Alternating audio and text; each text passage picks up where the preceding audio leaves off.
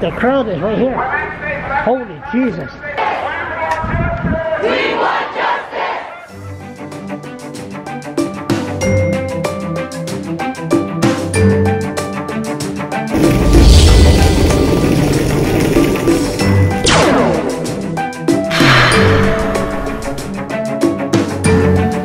Hi, I'm Andre Faust. Well, you can see I've got my COVID-19 hairdo.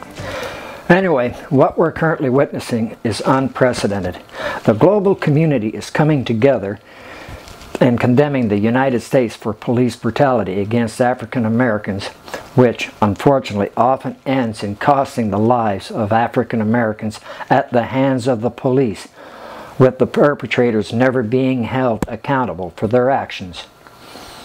These legitimized killers live their lives to the fullest, while the families and friends of the victims live their lives in deep sorrow. This is not the first time that police used either excessive or lethal force against African Americans. A well-documented incident of the brutal beating of 25-year-old construction worker Rodney King. Remember that? So at least some of us that are young enough remember it. Viewer advisory is recommended at this time. The following video contains scenes of disturbing violence. Initially, Rodney King was stopped for speeding by the Los Angeles police. The LAPD forcibly dragged him out of the driver's seat of his car and started kicking the out of him. Very simple, as shown in the video. After the beating, authorities confirmed that King received facial fractures, a broken ankle, compromised kidney functions from the beating. Charged are 4 LAPD police officers with the beating of Rodney King. However, the courts acquitted all 4 officers of their criminal actions. Within 3 hours of the news of the acquittal, an eruption of riots flared up in South LA. The current murder of George Floyd by the police, unlike the civil rights movements and the apartheid era, the video that captured the slaughter of George Floyd has caught the attention of the world. Almost every country participated in rallies, demonstrations, and protests denouncing the USA for the murder of George Floyd. Yet, each country, reflecting on how their police and society discriminate against their people of color, other races, nationality, and religion. We'd like to call ourselves a civilized society, but outside of our technological cosmetics, we haven't evolved much since our pre-Neanderthal days. Once we realize that all life matters, then we can call ourselves an advanced society. Everyone has the right to civil rights and liberties. I'd like to thank journalist blogger Charles LeBlanc for the use of his Ground Zero videos of Black Lives Matter rallies. You can check out Charles LeBlanc's other blog by typing in his name, Charles LeBlanc, in your favorite search engine. Coming up are the highlights of the Black Lives Matter and the still photos of the rallies.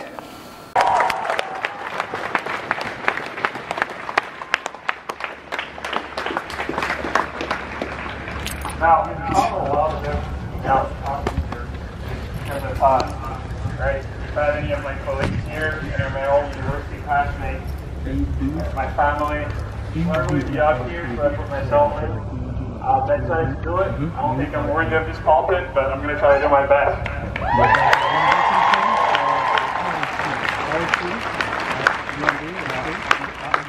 Well, my name is Josiah. I'm signing up. The very first thing I want to say is, usually when things, tragic events like what happened to before in the state happen, usually some of my friends, will forward it to me or will send it to me and say, "Wow, did you see that? That is so horrible." Right? There's that theme where bad things happen to black people in the States. Right? It's so bad, it's so horrible, but it's in the States. It's out here. Right? It's almost like racism. Right? Racism stops at the border. It's almost like in the mind of Canadians, we see racism as something that's filtered Like there's a border agent whose sole duty is to stop racism at the border. And any black person in the audience, any person of color really, will tell you that that's not true. We can't lie to ourselves and say that Canada is Mississippi, but we all know that racism still exists today in Canada, and we've all experienced it in some shape or form. But I thought more about the general feeling. This is not just in Canada, it's around the world. Canada is this little utopia of tolerance and freedom and kindness. And I say, there's some truth to it, right? Like, we just look at the history of North America.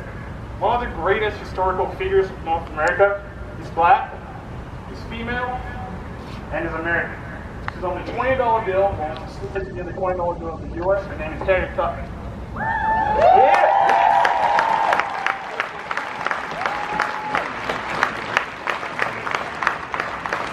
Everyone here is familiar with the story of Harriet Tubman. Everyone here knows something about the Underground Railroad.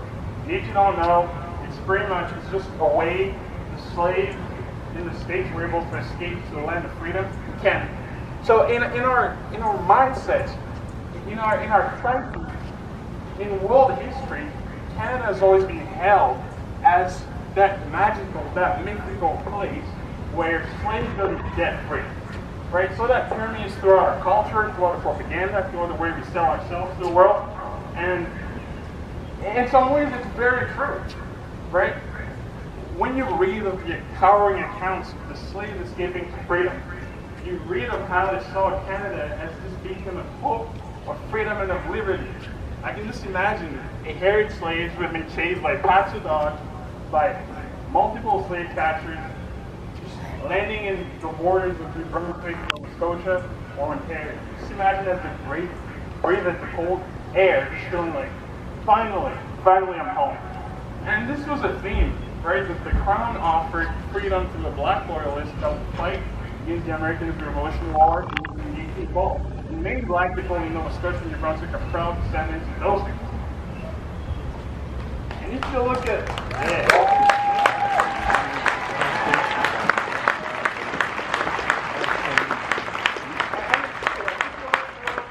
the 19th and the 20th century, you see that a lot of black Canadians did great things. You look in the field of medicine, and you look at Anderson Abbott. He was one of the first black surgeons in all of North America, and he was so good that he was a personal surgeon to President Abe Lincoln. Right? And then you look in the military, you look at someone like Mr. Nelson, who was the first Atlantic Canadian, first Nova Scotian, first black person ever to win the Victoria Cross for military bravery. Right?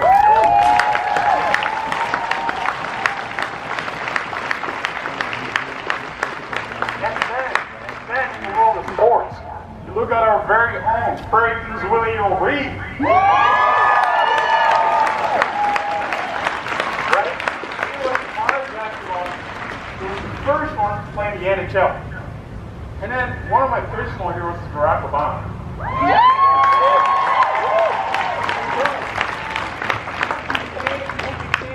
The president and the head of state in the U.S. in 2008.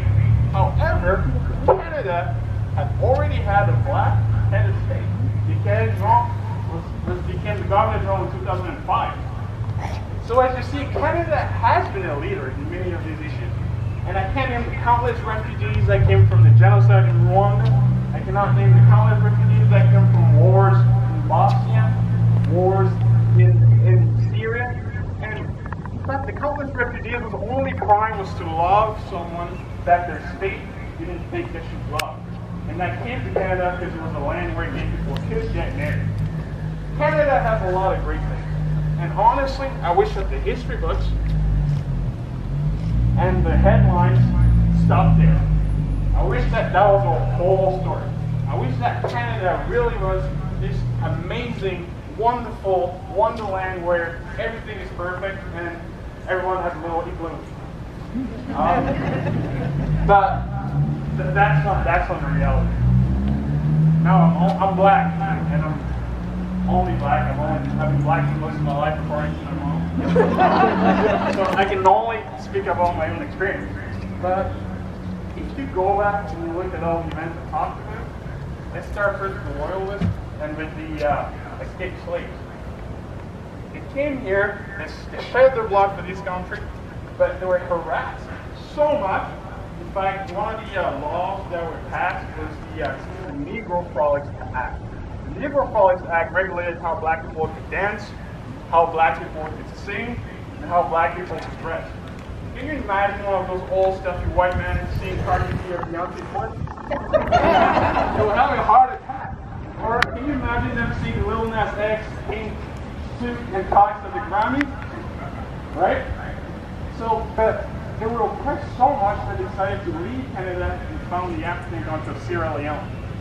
So these enslaved slaves, these guys who gave the life for the country, were still harassed so much from the land of freedom that they had to leave.